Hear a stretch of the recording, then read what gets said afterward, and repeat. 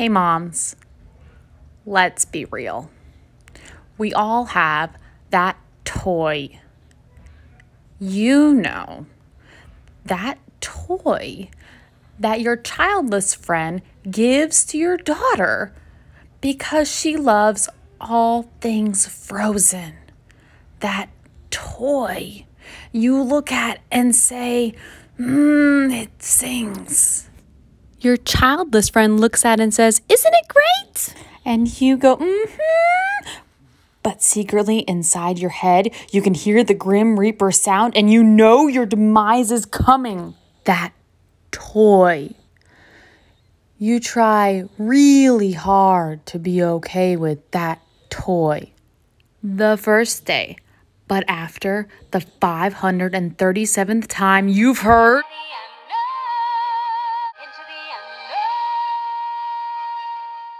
you become so desperate that while she's sleeping that first night, you hide it. But somehow, she finds it. So while she's distracted that next day, you hide it again. But somehow, she manages to find it again. And at this point, while she's napping, you take the batteries out.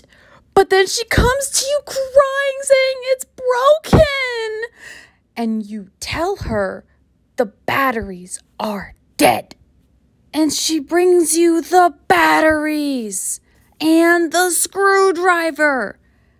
And she asks you to fix it with those big puppy dog eyes with tears. So you put the batteries back in.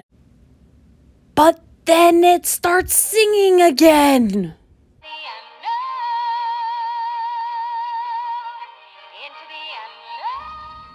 You take it outside and throw it.